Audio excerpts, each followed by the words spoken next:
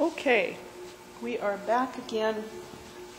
I'm set at one of our fiber classes, and I'm going to be demonstrating the combs from Blue Mountain Handcraft again. And we're going to use Targhee this time. Nice, fluffy. This particular stuff is long staple. I've already done a few. But we're going to take this and we're going to load it on our comb. We're going to do butt end first this time. I've got everything set up, as you can see in this pan here. I got them all in nice little rows. Butt, tip, butt, tip, butt, tip.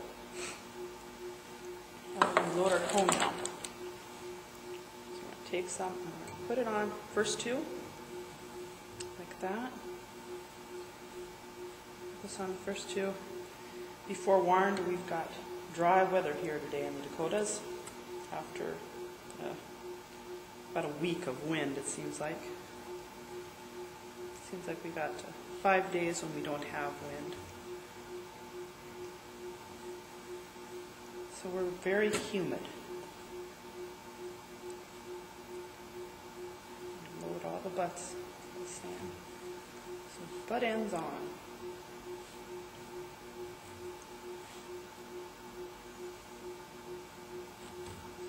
This is really nice stuff. This I just washed up. It took a little while to dry. You'd think with it being dry out, we wouldn't have any problems with it drying, but it didn't want to dry right away. So I had to wait a few days before I could actually do anything with it. Staple length is a little bit different. This is the same fleece, same Targhee, but some of it's long staple. So it's short staple. I think we've got a lamb's wool here. It looks like it. It's tippy, very tippy. I don't know if you can see that. Lots of curls. This other stuff isn't. It's curly. We're going to load it up.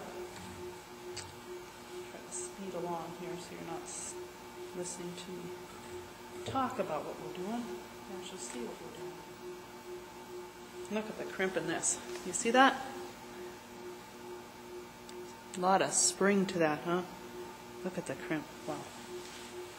It's hard to believe that this all came from one fleece, because there's just such a wide range of crimp on it. Some is really crimpy, some is not.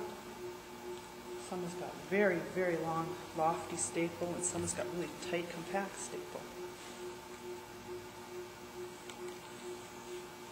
And I'm sure you all know what staple is.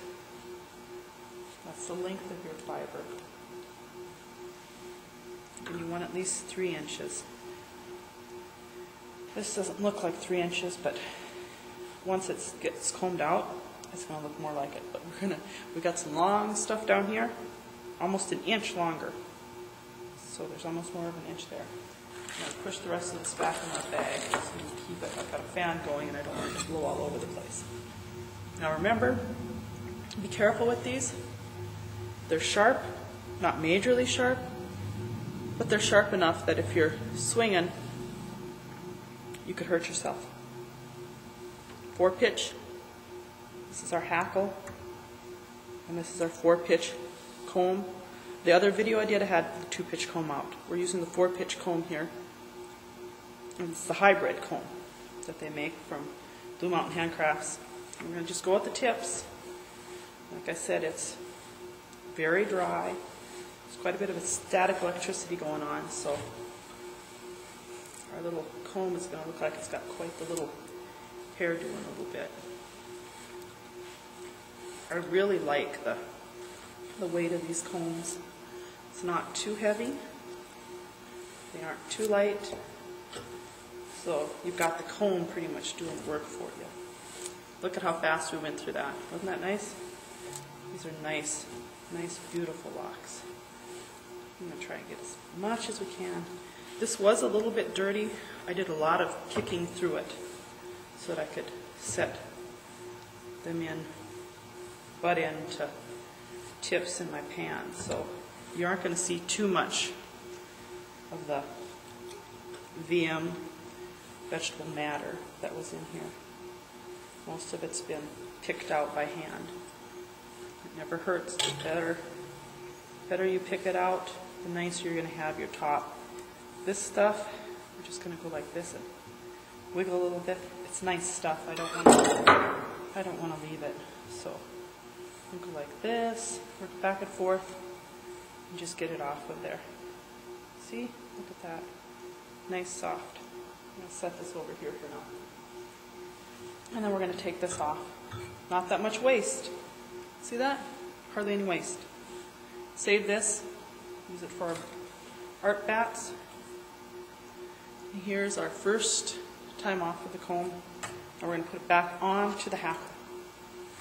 And being it's so humid, or not humid, being it's so dry, we are going to keep our hand going in between swipes so that it doesn't puff up and take off all over the place, which is what it's been doing. And we want to get as much as we can back on the hackle. Once you get going with this, you'll discover you can put it on from one to the next rather quickly. Still watch what you're doing. Don't want to get poked.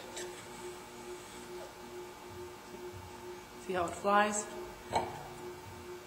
See, that poked. Didn't go through the skin, but it's just enough to...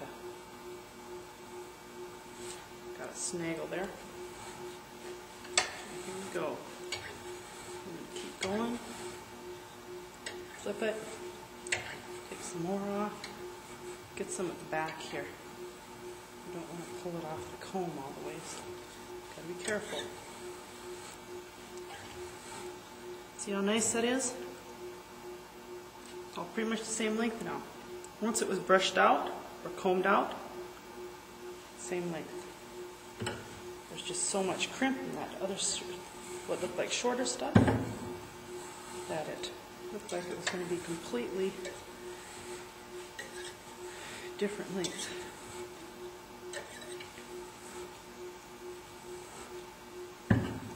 Comb and comb and comb until we can't get any more off.